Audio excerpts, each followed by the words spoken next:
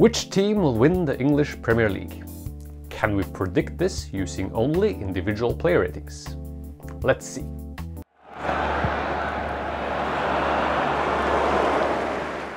Greetings and welcome to Football Player Ratings. My name is Lars Magnus and today I will talk about how we can predict who will win the English Premier League. At the time of recording this video, the Premier League table looks like this. There are several interesting questions about the future of this table. Who will win the league? Which of the top 6 will end up in the top 4 and qualify for the Champions League?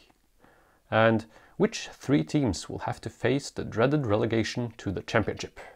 I will soon explain how individual player ratings, such as the ones presented in videos on this channel, can be used to predict this. However, first, why don't we have a look at the resulting predictions? One way to present the prediction is like this. Here we see, for each team, the probability of ending in each table position. The favorites to win the league are Manchester City and Liverpool, with corresponding probabilities of 51% and 48% respectively. The most likely candidates for relegation are Huddersfield, Fulham and Cardiff. With respect to ending top 4, as an example, Manchester United has a 45% chance of qualifying for the Champions League. Before we look at these results from a few other perspectives, let's have a look at how they were obtained. After all, if we don't know how the figures were calculated, we might as well agree that they are quite useless. The short story is that the predictions are calculated as in this paper, and the long story is something that would require some knowledge of mathematics to fully enjoy. I will try to take a middle ground and present the main ideas, with only a few references to the details. The process can be divided into 2 steps. First, we will use our individual player ratings to predict the outcome of individual matches based on the starting lineups of each team. Second, we will use our ability to predict single matches to simulate all the remaining matches of the league, and then sum up the results to obtain the final league table. So let's start with the first step. We want to predict the outcome of a match based on the 22 players that start a match.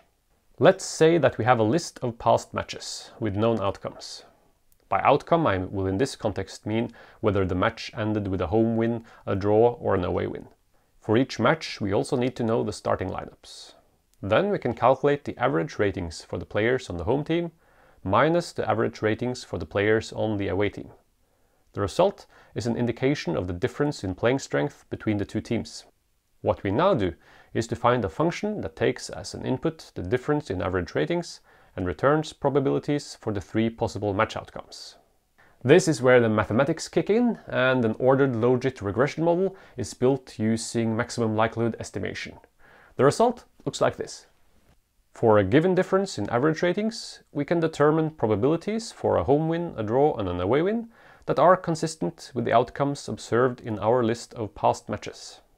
This first step has already played an important role for us, as we have used the quality of the resulting probabilities as one of 2 criteria to determine which of our player rating models are better than the others. For deriving probabilities of different league positions, we need a second step though. We need to look at each of the remaining matches of the league and then try to figure out what might happen. This is the procedure that we follow. For each of the remaining matches, find the potential starting lineups for each team and select one of them. In this, we try to mimic that some players may be injured or suspended, and that otherwise the manager will try to select the best players according to some formation. Use this to calculate the difference in average ratings, which then leads us to probabilities for a home win, a draw and an away win. Select an outcome at random based on the calculated probabilities. Record the required statistics for each team after all remaining matches have been considered. This corresponds to a single simulation of the league. There is a lot of randomness involved, so to get a better idea of what may happen, the simulation has to be run many times, and the average results from all the simulations lead to our final predictions. I promise to have a look at the predictions for the Premier League again, from some different perspectives as well. Looking back to the same prediction table, I would like to point out that in addition to estimating the probabilities for each table position and each team, we also have the expected number of points at the end of the season for each team, as well as the expected number of points for each final position. For example, Liverpool are expected to get 92.5 points, whereas the league winners are expected to get 94.3 points.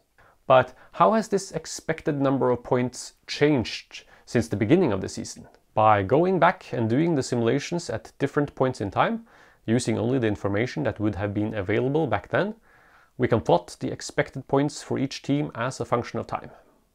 This can give us an idea about which teams appear to have performed better or worse than the expectations that we had prior to the season. For example, Fulham appear to have underperformed compared to the expectations of the model.